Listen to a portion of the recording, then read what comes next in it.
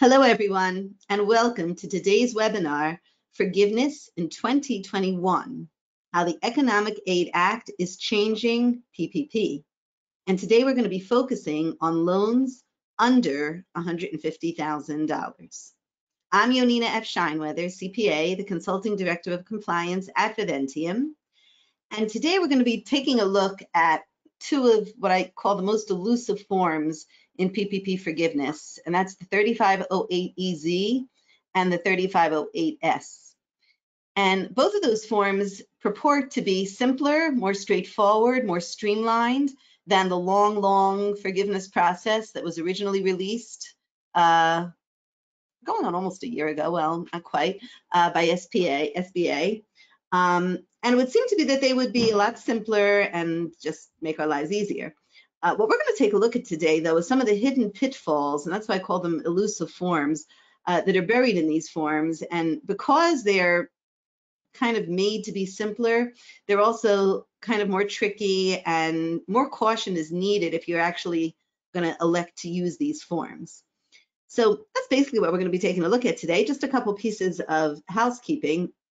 I want to mention that today's webinar is being recorded, and I know I always get this question. The slides and the recording will be made available to you after the presentation so that you can share them with coworkers or review them.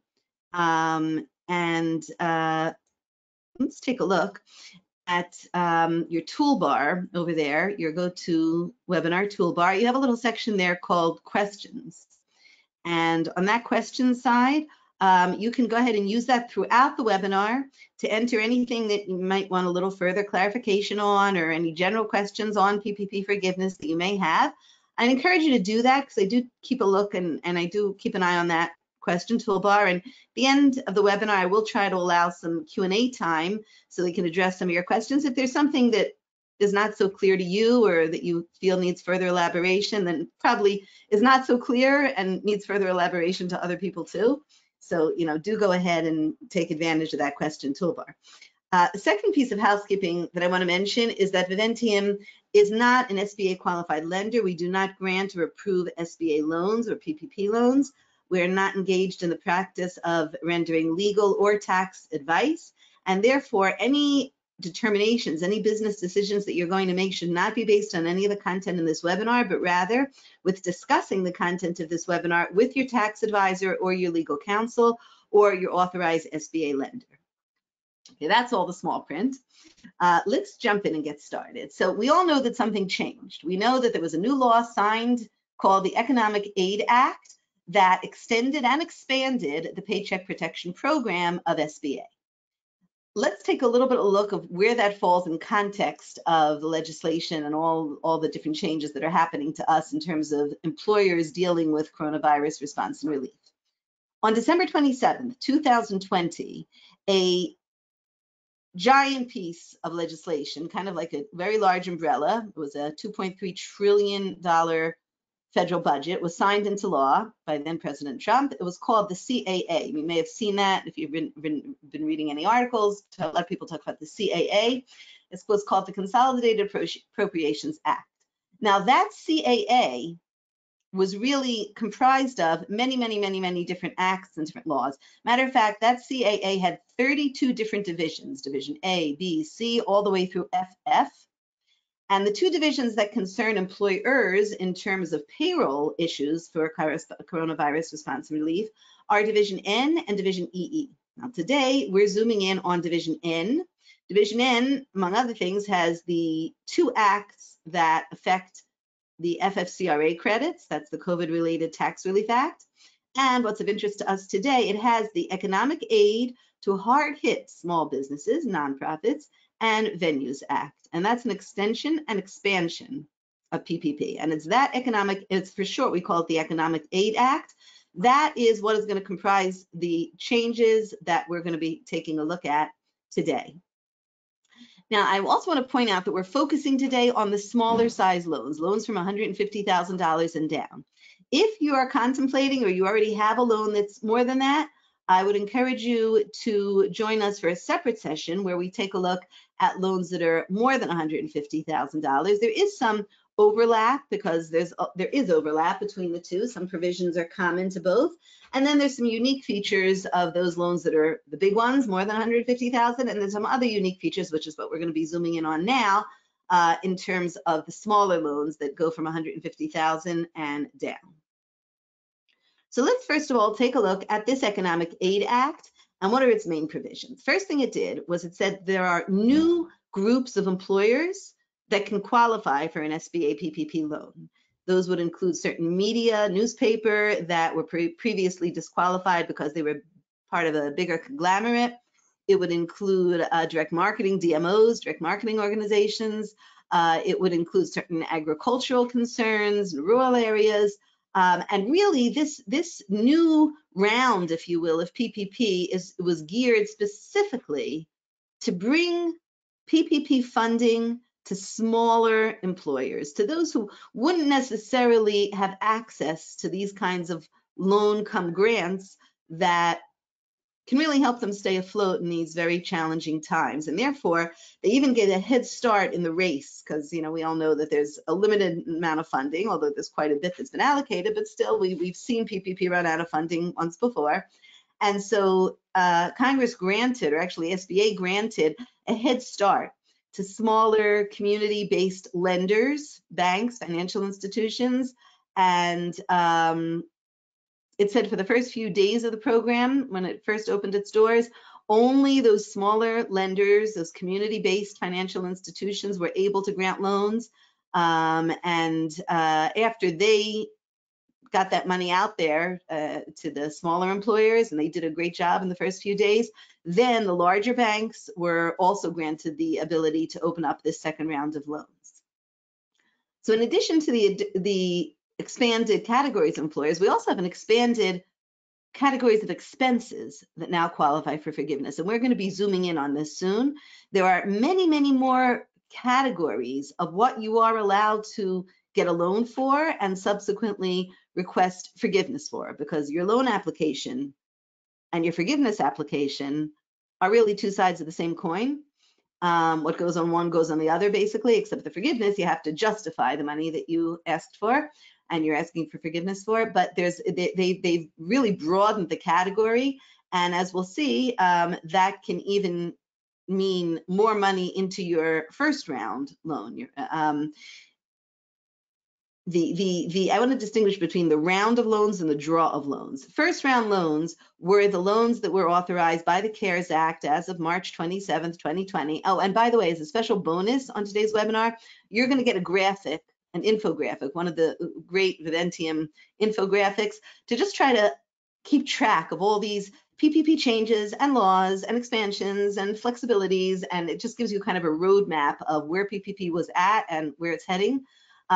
So back on March 27th, the CARES 2020, that is, the CARES Act was passed that authorized these types of loans that were to become grants, or forgivable loans as we call them.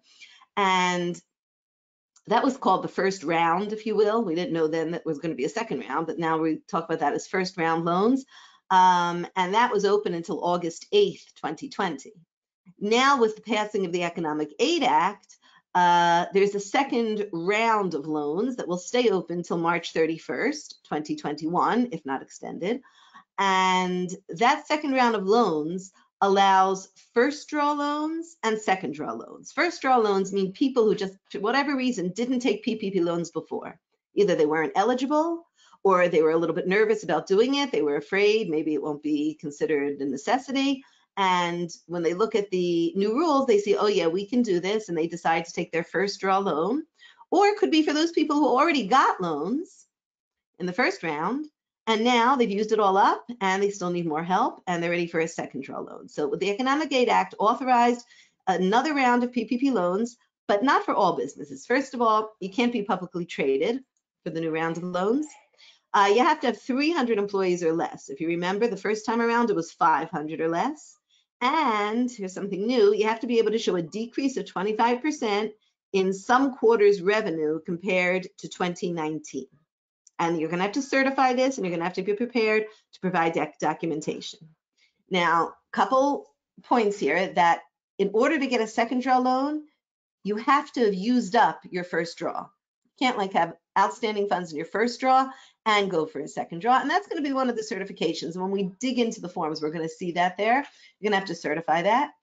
And some questions that have come our way is, can you get your second draw loan from a different lender? Or do you have to go back to your original bank? And the answer is absolutely, you can go to a second lender. There's no restriction about that. However, you may find it easier to go to your original lender because they may actually be able to populate your loan application with the same data and the same information that you had there before, and it might just make your process more streamlined, especially if you already have a relationship with them. But ultimately, there's no requirement that you borrow from the same lender. Now, another provision of the Economic Aid Act, which nobody's quite sure what to do with, or very few people are sure what to do with, let's put it that way, is that your first draw loans, in other words, your first round, if you took loans back before August 8th, you can request an increase in that first loan amount. Let's say now, because of the expanded expenses, and we'll soon look at a laundry list of what those expanded expenses are, but let's say because of those expanded expenses, you realize, wow, we could have actually, if we had only known this back then, we could have borrowed more and we could have used those funds for stuff that we had to pay out of pocket, and we would have gotten forgiveness for it. Well, it's not something that you have to regret. You can actually go ahead and do that. You can actually go back and request an increase to your first draw loan. Now, we are hearing, though, that some lenders are not yet supporting this feature, and I would postulate the reason why is because SBA has not yet issued guidance about how that's supposed to happen, meaning they've released loan applications for a first draw or a second draw loan, but they haven't released any application that says, 3508I for increase or something like that, either for applying for the loan or for getting it forgiven. We haven't seen any documentation or too much guidance on the part of SBA about how that would happen yet. So I'm just postulating that lenders are kind of taking a wait and see approach. Let's wait for SBA to give us some additional guidance so we know what to do about these increased loans and how to handle them. And then at that point, we'll support it. Now, of course, if you don't want to wait and you say, well, look, I've used up the funds in my first round loan. There's no money left there. I could either wait and see if I'll be able to get an increase, or I could go for a second draw loan. And if your tax advisor says, well, it probably doesn't pay to wait, why risk the spending? Then you may want to go for the second draw and forget about expanding it. Or if your tax advisor says, no, guidance will be coming out, SBA is not going to leave people hanging, so just hang in there a couple more days.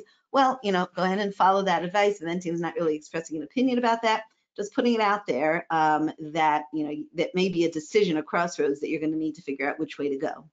Now, the maximum loan that you can get in this second round, no matter if it's a first draw or a second draw, is only $2 million. As you remember, the first PPP loans back in the CARES Act days was $10 million. And here, whether it's a first or a second draw, each loan can be up to a maximum of $2 million. There is also a mandate by Congress that SBA produce, or the Treasury produce, a simplified forgiveness form for those people with loans under $150,000. And the reason I have that bolded there is because we're going to focus on that a lot today. And it's very easy to mistake a simplified forgiveness form for simplified forgiveness. And this is one of the biggest pitfalls of the simplification of the 3508S that can come back to haunt you. And my goal is when everyone walks away from this webinar today, you're going to have a thorough understanding of the difference between simplified forgiveness and a simplified forgiveness form. Two last important points of the Economic Aid Act, and this is good news for your corporate tax returns. Under the original law, if you took expenses and claimed them for forgiveness on your PPP, mortgage interest, rent, utilities, you could not use those expenses as a corporate tax deduction on your company's corporate return. The IRS's reasoning was it's double dipping. Look, if it's a forgivable loan, means the Treasury is paying for your expenses. We're not going to let you then take those as a deduction. And the business community and the CPA community were lobbying day and night practically against this. They were saying this is not the intention of Congress. Congress certainly did not want to take away any existing deductions in this difficult financial and every way time for employers, and it wouldn't be fair. Anyway, their lobbying efforts seem to have paid off because indeed in the Economic Aid Act, there is a provision that even if you've used expenses to claim forgiveness on your PPP loan, you can still go ahead and take those expenses on your corporate tax return. And finally, something we're not going to go into in detail now, but I will invite you to visit the COVID solutions page at Viventium for more information about this. And that is the ERC, the Employee Retention Credit. It's now being allowed retroactively, even if you have a PPP loan. Remember, we kind of had a mantra, whoever has a PPP loan can take the Employee Retention Credit. They're not letting that kind of double dipping. So Economic Aid Act has changed that, and they said, no, we're going to allow both. You can take PPP and you can get ERC, and you can even get the ERC retroactively. Like, let's say you're saying, oh, if only I had known that, I could have used that money. Well, you can still get it. You're allowed to go back and amend your second, third, fourth quarter 941s in 2020 and claim those employee retention credits. One caveat though, and this is a double dipping that they're not going to allow, you can't use the same wages for both the employee retention and for forgiveness. Meaning if you have employees who are on retention and you're paying them and you want that government subsidy of that salary, then any wages that you claim the employee retention credit on cannot be listed as PPP payroll costs. That would really be double dipping that they're not going to allow. So while the two credits are not mutually exclusive anymore, they are coordinated, that you can either, for a given wage, you can either claim the employee retention credit or the PPP loan and forgiveness. There are 5 basic changes that the Economic Aid Act funnels down to the forgiveness process. First of all, these changes apply to all new loans, whether it's a first draw or a second draw. Anybody who applied for a new loan under the Economic Aid Act gets to use all these expansions and flexibilities when they go for forgiveness. What if you had an existing loan from back from the first round and from between, CARES Act, March 27th and August 8th of 2020, you had an old loan and you've already applied for forgiveness? Well, then it depends. If your forgiveness was granted already by the SBA, then you're kind of out of luck. And if you didn't get full forgiveness, you can't go back and say, oh, wait, but I have more expenses. I have more things to claim. No, it's done. It's finished already. On the other hand, if you haven't applied for forgiveness yet, then go right ahead. And even if it's an old loan, you can take advantage of all of these new leniencies and flexibilities. What if you're in that twilight zone? You submitted your forgiveness application to your authorized lender, but you haven't gotten a forgiveness decision yet. So that's kind of a gray area, and Viventium's best practice advice there is check with your authorized SBA lender. So if you have already submitted your application and you think you may be at risk for not getting full forgiveness and you want to take advantage and modify your application, the first thing I would do tomorrow morning is pick up your phone, call your lender and ask them, what about if I applied for forgiveness but I haven't received it yet, can I still expand it? So let's take a look at these 5 changes. First of all, I mentioned there are new expenses that are available to you in addition to mortgage interest, rent, utilities. And those new expenses are operating expenses. That would include product delivery, service delivery costs, sales and billing, back office, cloud computing, fees to payroll and HR providers. Any type of operations expense is now a forgivable expense. Similarly, any cost to suppliers, whether it's for supplies that are essential to operations or supplies that are already contracted prior to your covered period, or even during your covered period if it's for perishables, any supplier costs. Any property damage costs that were caused by the public disturbances of 2020 and that were not covered by your insurance policy, those can now be included as expenses on your PPP and included in your forgiveness amount. And finally, the 4th one is any worker protection expenditures. That would include PPE for your employees. That would include any modifications to your facilities that are necessary in order to comply with any rule promulgated by Health and Human Services, Center for Disease Control and Prevention, or OSHA. It would not include modifications required under state or local law. only under these 3 federal bodies. But if you had to, erect partitions or build additional facilities, windows, airing systems, anything in order to comply with COVID-related safety, you can claim those expenses, and they can be quite large, toward your forgiveness. This is great news, and therefore it will enable our employers to request an increase in their first loan amount once the SBA kind of coordinates that and lenders, actually know how to do that. But there's still one important caveat, and that is the total of all these non-payroll expenses still cannot exceed 40% of the amount you're requesting for forgiveness. That's like fixed. That's what we call the 60% payroll rule. In other words, if you're requesting forgiveness for $100,000, then at least $60,000 of those dollars have to have been spent on qualified payroll costs, and only $40,000 could be used for supply or worker protection, operations, mortgage interest, utilities, all that. It falls into the category of non-payroll expenses, which are limited to 40% of your forgiveness amount. So it may not be helpful for too many folks, especially if you've used up most of your funds just on payroll, but it's good to know that it's there in case it will apply. What's probably much more relevant to more people is the new laundry list of payroll expenses. These are expenses that are actually called payroll. They count toward the 60% of your forgiveness amount.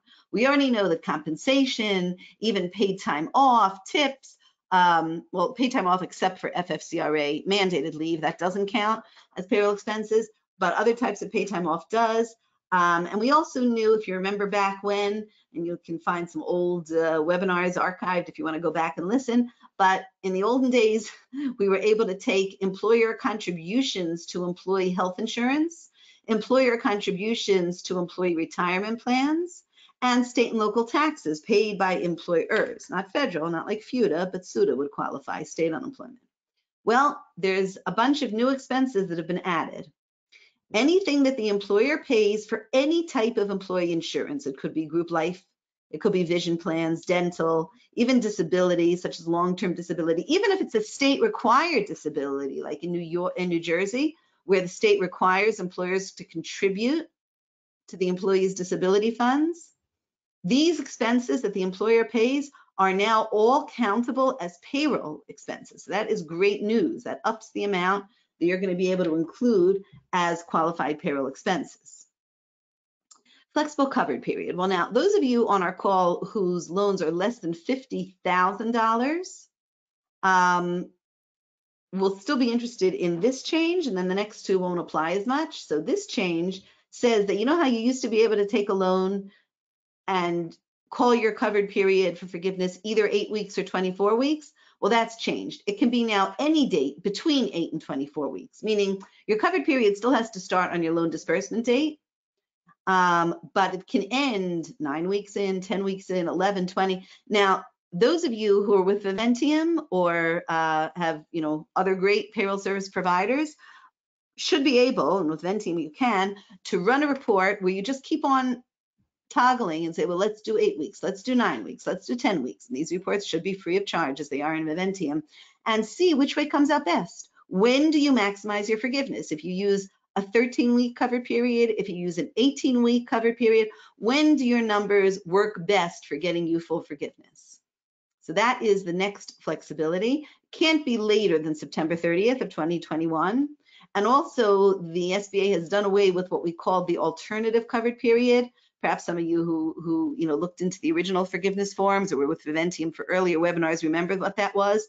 You could either have started your covered period on your loan disbursement date or on the first payroll period begin after the loan disbursement date. And they did that purposely to make it easier for employers to just track payroll by payroll and not to have to go back and allocate.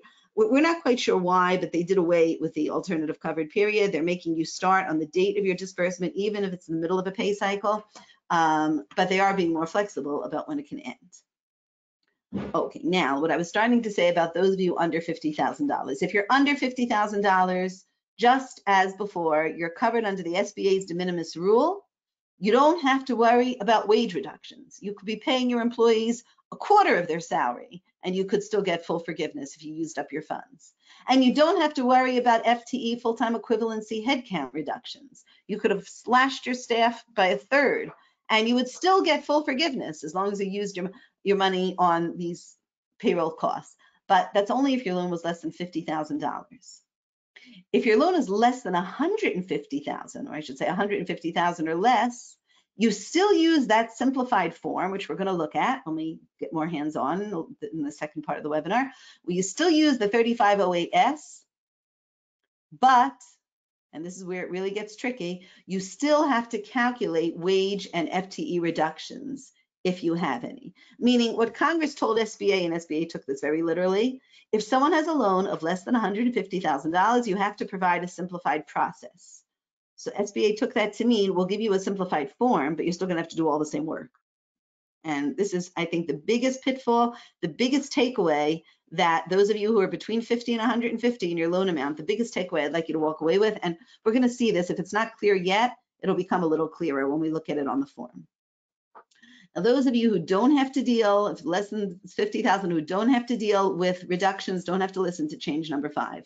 But those of you who are between 50 and 150,000 or more than 150,000, you may remember that there is a safe harbor that if your reductions happened, whether it was wage reduction or a headcount reduction, if it happened between February 15th and April 26, 2020, why those dates? At that point, that's what Congress thought was going to be the highlight of COVID, the hardest time of COVID. Little did we know what was coming. So that's written into the law between February 15th and April 26, 2020. If that's when your reductions happened and you restore them by some date called the payroll comparison date, then you won't be penalized as long as you get those numbers back up. You were allowed previously to pick any date you wanted as long as it wasn't after December 31st, 2020. That has now been extended to September 30th, 2021. Now the long form, the 3508, that spells out all the safe harbors, actually has a mistake on it. And it's why do I say it's a mistake? Because it contradicts the interim final rule that SBA published, and the rule is more authoritative than the form. But again, I'm not an attorney, and I want you to check this with your own tax advisors. On the form, it says you can only use either December 31st, or if you're a loan that happened after December 27th under the new law, you can only use the date of your covered period. You can't use an earlier date. It just says for your comparison, check if your numbers came up on December 31st / end of covered period in 2021, whichever one applies to you, but not before. And that is not what the previous forms did. It's also not what the interim final rule states. So we're hoping for some guidance from SBA to clarify that. And that is definitely, if you're in that kind of a situation, that is definitely something you want to take up with your tax advisor or your counsel. So let's now start taking a look up close and personal at these two elusive forms, 3508EZ and 3508S. Now the EZ, as its name implies, is intended to be an easier process. It's used for a first draw loan and or a second draw loan, but not for both at the same time. You have to file separately for your loans. And you can only use it under certain circumstances. First of all, if you're eligible for a 3508S, meaning your loan is from 50 to 150, you don't use the EZ. SBA says, please use the S. It's a one-page form, and then there's a second page of certification. So we're not looking at any worksheets or any Schedule A's. Who can use this easy process? So on the left-hand side, you have the legalese of it. In short, in English, on the right, that was on the right-hand side, sorry. On the left-hand side, you have it in plain English. You can use it whether this is a first draw loan that you're asking forgiveness for or a second draw loan. It's for loans more than $150,000. So they say here, if your loan amount is $150,000 or less, please use SBA Form 3508S. And it can be used if you did not have any wage reductions for any one employee of more than 25%, and you also didn't have any FTE reductions, unless certain safe harbors apply. Like it states here, you didn't have any FTE reductions, but ignore reductions that arose from an inability to rehire individuals, or also ignore reductions if it's an employee hours that you offered the employee to come back to work and the employee refused. So there's certain safe harbors that even if you had FTE reductions, you can still use the easy form. Basically though, it's a form without reductions on it. In other words, every time you have a wage reduction or an FTE reduction that does not fall into a safe harbor, your forgiveness is going to suffer. Your forgiveness is going to get reduced. You use the EZ when you didn't have reductions. So there's no reduction to your forgiveness. You didn't have wage reductions and you didn't have any non-safe harbor FTE reductions. In other words, nothing that's going to be reducing your forgiveness. Let's take a look at the 3508 EZ. Here it is, dated January 19th, 2021. That's the new form. What's changed on the face of the form? First of all, there's a new line here that makes you check off if this is for a first draw or a second draw loan. And remember, as we explained, it's either one or the other. You have to use separate forms for each loan. You can't combine them. Second of all, there is only a covered period, as we mentioned earlier. There is no alternative covered period. You must start counting from the date of your loan disbursement. You can't use your payroll period beginning after your loan disbursement. Now, for those of you who are with Viventium, you can just breathe a collective sigh of relief because Viventium's system has you covered for this. You put in the date of your loan disbursement and we automatically include all the checks that need to be included, prorated properly. Those of you who are not yet with Viventium, I suggest that you go back to your payroll providers or partners or software and just as a best practice, ask them, now that there is no alternative covered period, will you be able, let's say our payroll starts on a Wednesday and we got our loan disbursement on a Monday, will you know how to coordinate those two dates and make it happen properly? Of course, the ending date is whenever you say it is, as long as it's between 8 and 24 weeks from the time of your disbursement. Another change, big bold here, lines 5, 6, 7, and 8. Those are all your non-payroll costs. You see above, we have mortgage interest, rent or lease, employer taxes. Here we have all the new ones, the operation expenses, property damage due to riots, not covered by insurance, supplier costs, and PPE or facility costs to ensure worker safety. So those are all here now on the face of the form. Otherwise, it's pretty straightforward. You put down your payroll costs, put down all your non-payroll costs, and there's no reductions. It's not like you have to figure wage or FTE reductions because you only use this form when you're not subject to reduction. You sum the amounts, you get your PPP loan amount, you apply the 60% rule, and it's the smallest of those three numbers. In other words, either your eligible costs or your grossed up amount of your loan, meaning your forgiveness cannot exceed 60%. Your forgiveness must be at least 60% payroll. I always say that backwards. And your PPP loan amount. Obviously, you can't get forgiveness, even if you used up a lot more in expenses, you can't get forgiveness for more than your loan amount. You take the smallest of all three numbers, you put it down there on line 12, and you're done, except for an interesting fact that you see what's not on this form. If you remember in your first form, there used to be those of you who got economic injury disaster loan advances. Those were deducted from your forgiveness. So there's good news here for you. And that is that the EIDL advances no longer have to be returned. They do not reduce your forgiveness.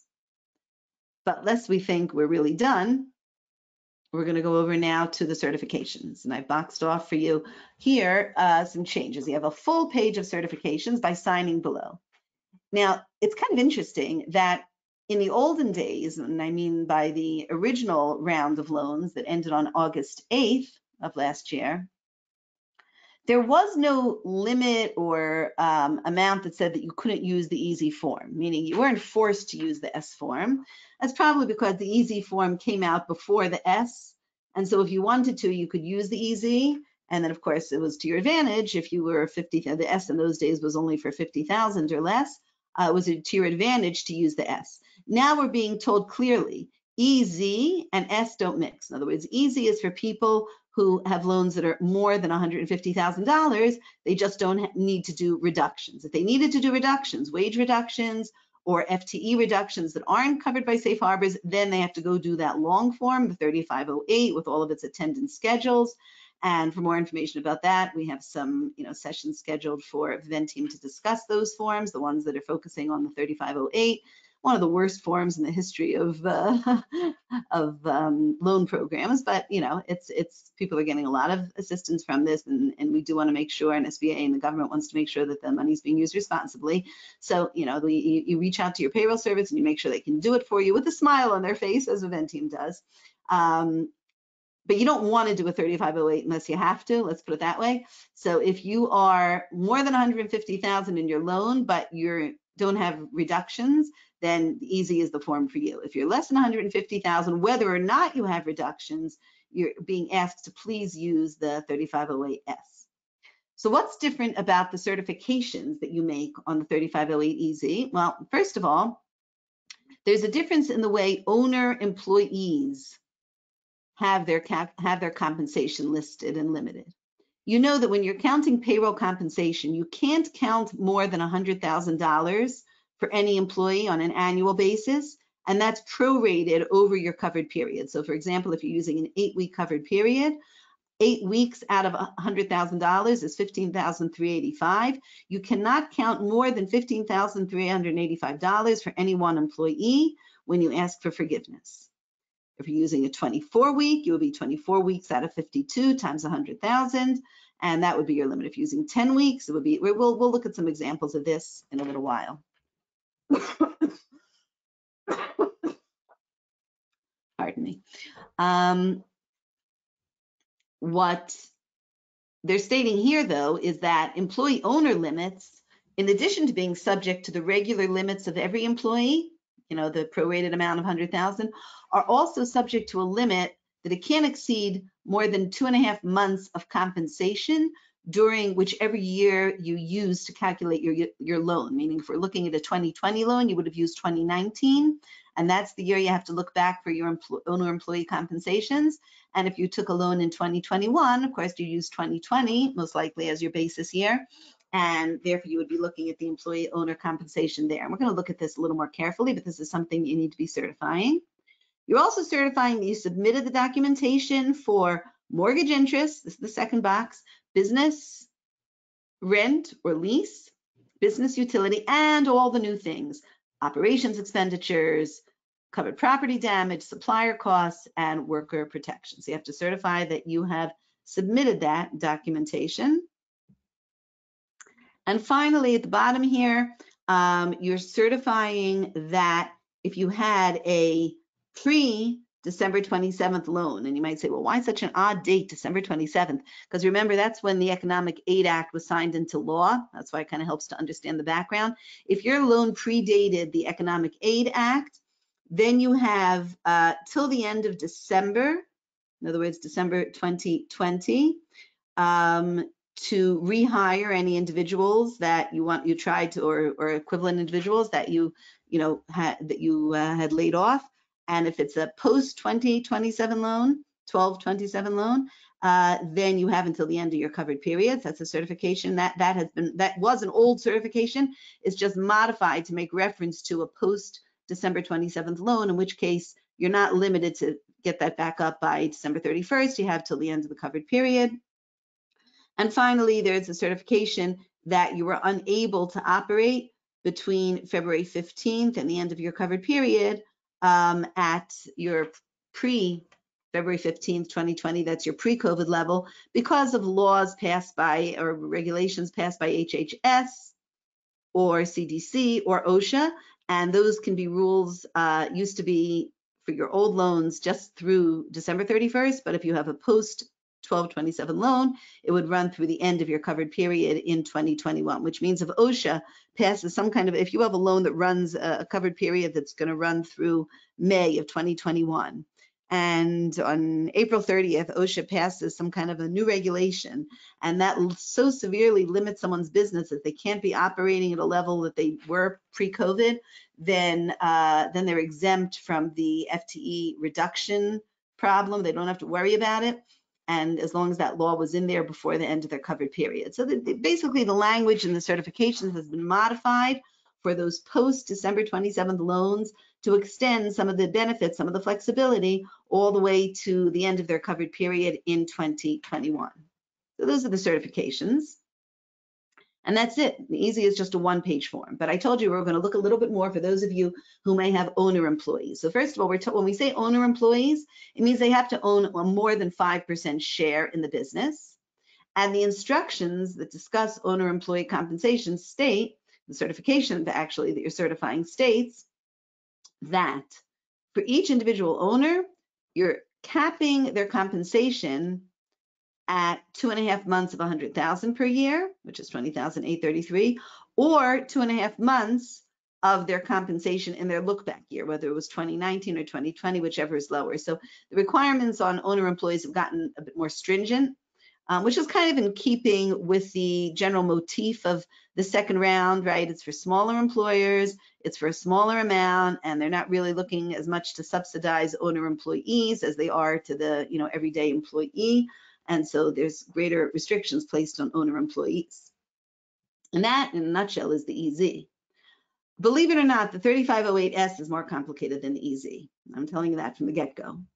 And for the rest of the time, other than questions and answers, we're going to focus on the 3508S.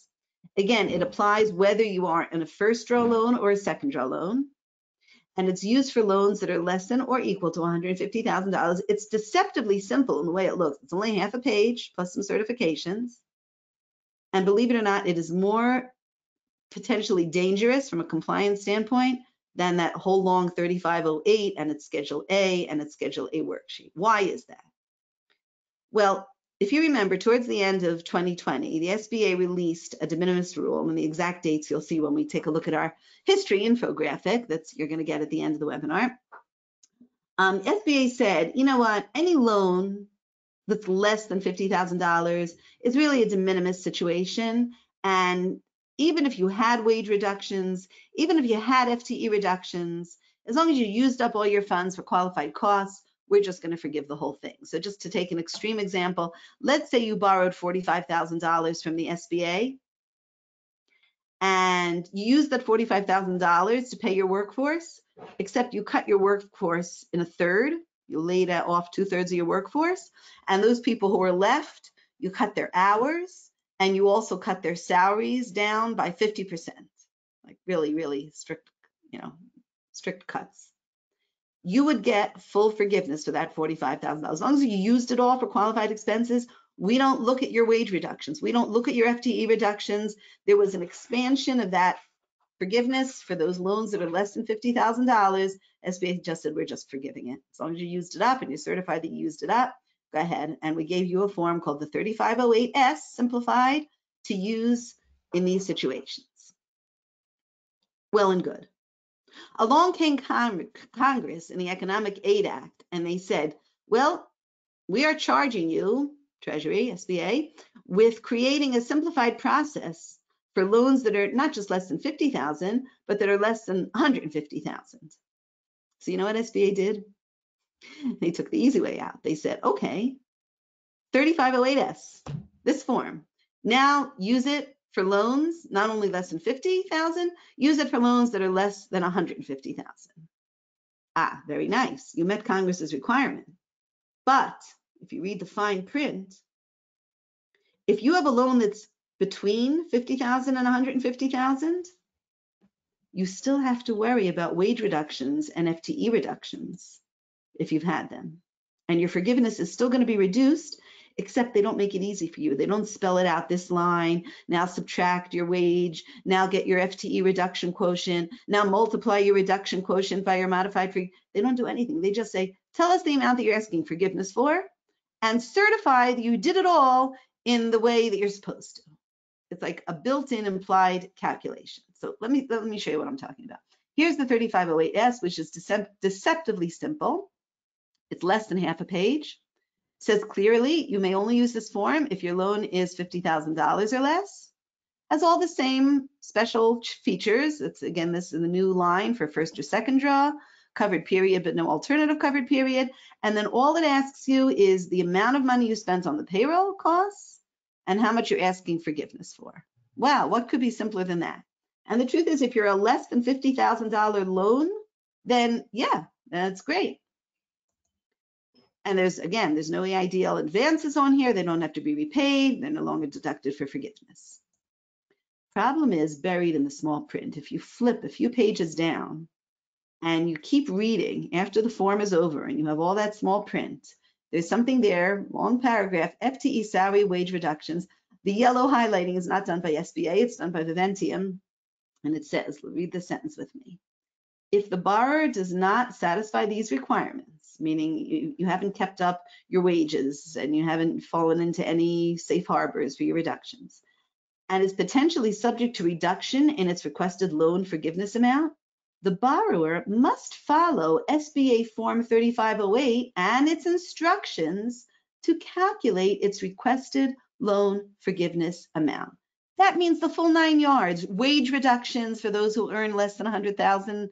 It means FTE reduction calculations, quotients, dividing your FTE now during your covered period by your FTE during your reference look back period, picking your, if you have a choice of 2 reference look back periods, and if you're seasonal, you have a choice of a 3rd.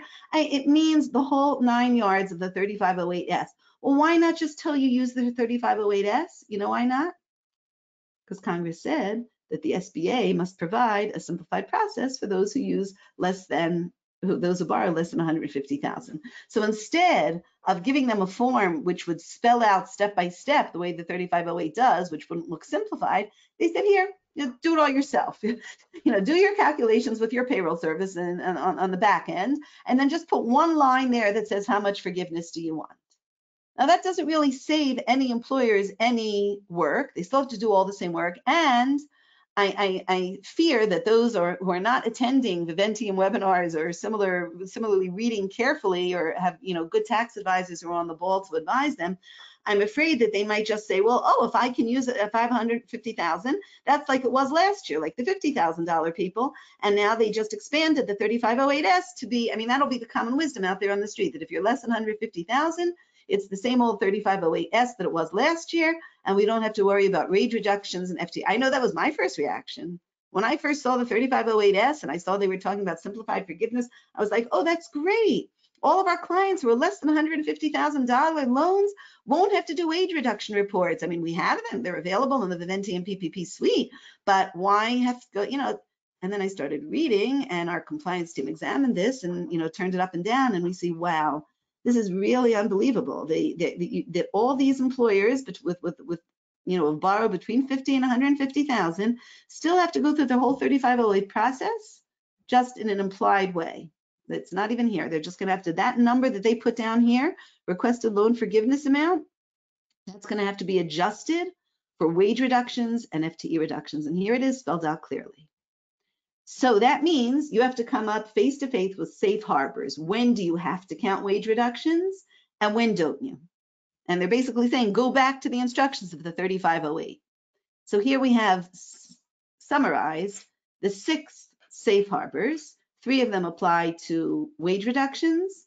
4 of them apply to FTE reductions, headcount reductions, and there's one that applies to both, overlapping. First of all, if you didn't reduce any one particular employee's salary for more than 25%, then you're okay. In other words, if the pay during the covered period was at least, for each employee, was at least 75% of their pay during the look-back period, you're safe. And what is the look-back period when it comes to wage reduction? It's only January 1 to March 31 of 2020. You have no choice. First quarter of 2020, that's where you have to look back. By the way, for those of you who are finding yourselves in this situation between 50 and 150 and suspect that you may have to deal with wage reduction and PPP and FTE reduction, I want to invite you to take a listen and join in to the more than $150,000 webinar, the one where we're focusing on the larger loans, even though you're lower, but you still have to do all those same rules. So it probably would be helpful for you to join that session as well. Similarly, if you have an employee who earned more than $100,000 in 2019, you don't have to worry about their wage reduction. If you were paying someone $200,000 and now you're only paying them $100,000 or $101,000, SBA doesn't care. That's not the purpose of the Paycheck Protection Program. They're not out to protect the paychecks of the highly compensated employees.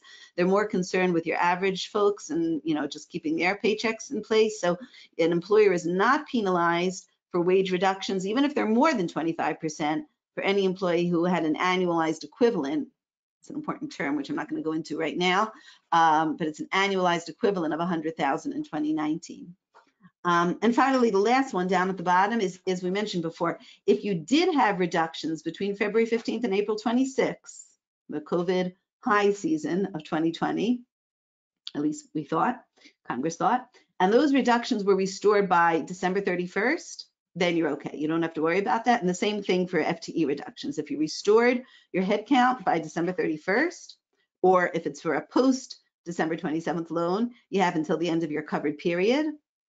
That's called the Safe Harbor 2 on the form when it comes to FTE, but it doesn't say that on the 3508S, but that's just on the regular 3508. So then you don't have to, as long as you bring those numbers back up, you don't have to count those reductions. Now, again, here is where you have that discrepancy between the form and the actual rule of SBA. The form says not by 12/31 or by the end of the covered period. It says on 12/31 or on the end of the covered period. This is where you want to be speaking to your tax advisor to determine how to proceed.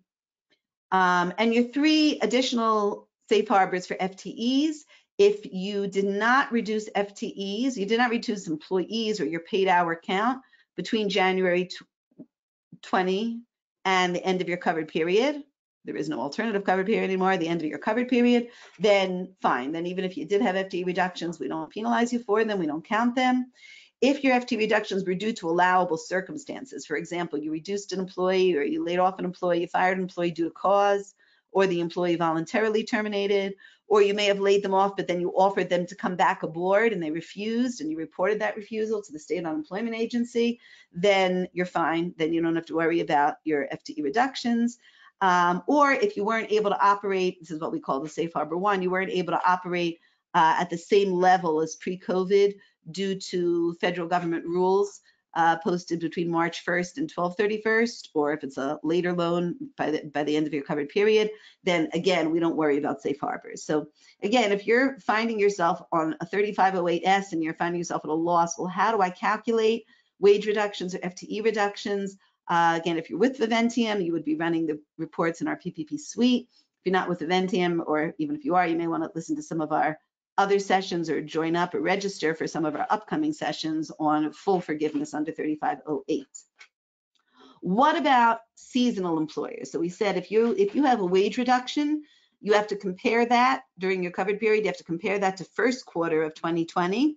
If you have an FTE reduction, you can actually pick what look back period you want to use. You can either compare your headcount during your covered period to your headcount during February 15th to June 30th of 2019. That's one choice. Go all the way back, kind of odd dates there, but February 15th to June 30th of 2019. Or alternately, you can use January 1st to February 29th of 2020, was a leap year, January 1 to February 29 of 2020. Those are your 2 basic choices. And you want to pick the FTE look back period usually that has the lower count, right? We'll talk about that. Why? We'll talk about why.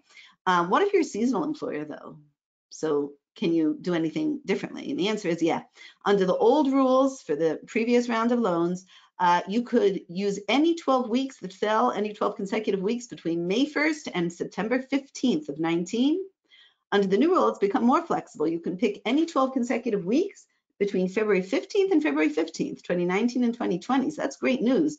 That means if you had a very slow season where you had low FTE counts, you would want to use that, most probably if you're a seasonal employer, so that the threshold that you need to meet, that you need to live up to, is very low. So that was additional flexibility provided for seasonal employers. I mentioned before the employee retention credit, so take a look at what the instructions say. And here we're back on the instructions of the full 3508, because remember, if you're on a 3508S because you have a loan between 50 and 150,000, you still have to follow the instructions on the form 3508. And it says here, do not include any wages that you've counted in determining the, well, they mean the employee retention credit. I think the SBA makes typos sometimes too. So, you know, it's actually the employee, not the employer retention credit. Don't use any wages that you used to claim retention credit on. Don't use those as qualified PPP expenses. We mentioned that earlier, there's no double dipping. And similarly, how do you figure out how much to limit the compensation of each employee? We said that before, but I want to show you to you here in the wording.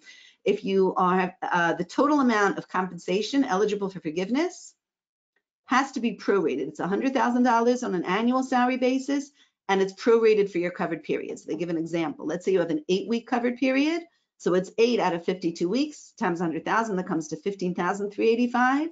And if you have a 24-week covered period, so the maximum is going to be 46,154. Actually, I was kind of disappointed that they picked these two examples. Like, these are like the old examples, the 8 and the 24 weeks. It would have been nice if they did something exotic, like a 15-week covered period, and show us how to prorate, just as an example. But we get the idea. You take the number of weeks, whatever you're picking for your covered period, divide by 52. That gets multiplied by 100. And when you figure your payroll costs, you can't count more for any one employee than that number. Some important factors to keep in mind, just bubbles floating around. You can't count non-US residents in terms of your forgivable payroll costs, even if they're citizens. Someone might say, well, I have a social security number, I'm a citizen. It doesn't matter. If they're living outside the United States, they are not intended to be covered by the Paycheck Protection Program. Similarly, I just ran by that before, but if you want to avoid a forgiveness reduction, if you want to have what they call a reduction exemption, and you laid off an employee and you offered to rehire them, it's not enough. You have to make the offer in writing, and you have to report their refusal to return to the state unemployment office. Otherwise, you're not going to get exempted from that reduction.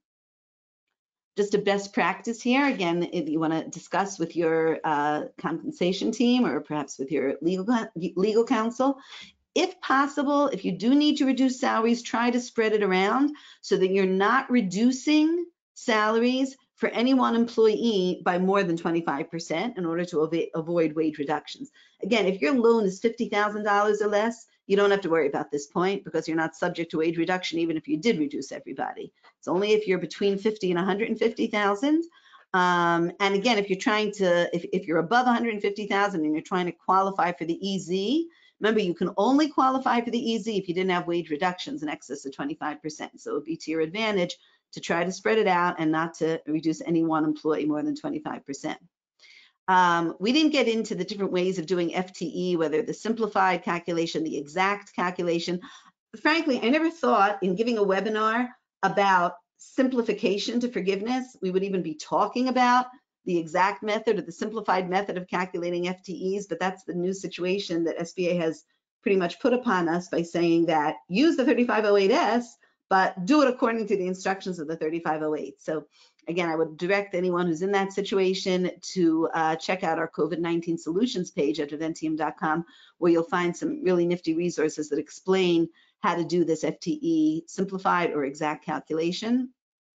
And of course, as I mentioned before, if you're choosing a look-back period, if you're a seasonal employer, you have 3 choices. You can take the February 15th to June 30th, 2019. You can take the January 1 to February 29th, 2020, or you can take any 12 consecutive weeks between February 15th, 2019, February 15th, 2020. If you're not a seasonal employer, then you only have the first 2 choices. But in any case, you want to try to pick the look-back period during which you had the lowest number of FTEs, so that you have much less to live up to. All right, and here is the infographic that I've been referring to. This is just a great way of tracing where we've been and where we're going in terms of from March 27th till now. It's been quite a journey, The 2 most important dates recently have been December 27th. That is when the Economic Aid Act was passed. That's why that December 27th keeps appearing in all the instructions. That is what reopened the first and second draw loan program. And of course, January 19th is when all these forms were released, the 3508, that's the long form, the EZ and the S. And now a 4th form joined the trio, the 3508D. That is used for certain disclosures that need to be made if there are government officials involved in the entity that's applying for forgiveness. Not too common a situation, but it is out there. And now we only have 1 or 2 minutes left to the time. So I do want to take a look at the questions. I do want to repeat because I see the question's been asked. You will receive the slides and the recording after the meeting.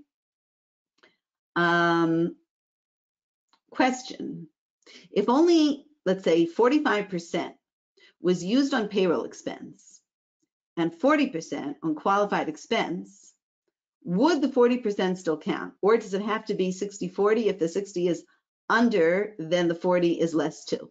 Okay, so basically, at a time, the way it was originally written, it was like an all or nothing, but it's not an all or nothing anymore. What happens is, the calculation on the form is, we take your payroll expense and we gross it up. We divide it by 0.60. And that's the outer maximum of forgiveness. So let's say only 45% was used, whatever amount is used on payroll expense, and we can even take a look back just for purposes of answering this question. We can go back up to the original EZ, which is where we have this. And if you take a look at line 11, it says payroll cost 60% requirement, divide line 1. Okay, line 1 is your payroll costs. Divide that by 0.60, and that is an outer limit of how much forgiveness you can actually get. Okay, and we'll just do one more question in the interest of time, and I want to respect all your times. By the way, if anybody is interested in learning a little bit more about Viventium's product or services and how they might be able to help you, I'd invite you to go ahead and answer the one quick short question survey that we have on exiting this webinar. And even if you're already a Viventium subscriber, you may be surprised to learn about some of the new services you didn't realize that Viventium offered. So if any of them look interesting to you, go ahead and check that off as you're leaving. Question, please confirm that FICA employer share is not allowed for a PPP2 loan. So that's correct. Any employer taxes paid are only allowed to be deducted, whether it was a PPP 1 or 2, it's only if it's a state or a local employer tax. But things like employer FICA or FUTA are not considered allowable expenses for forgiveness. So thank you for that question. Good to clarify.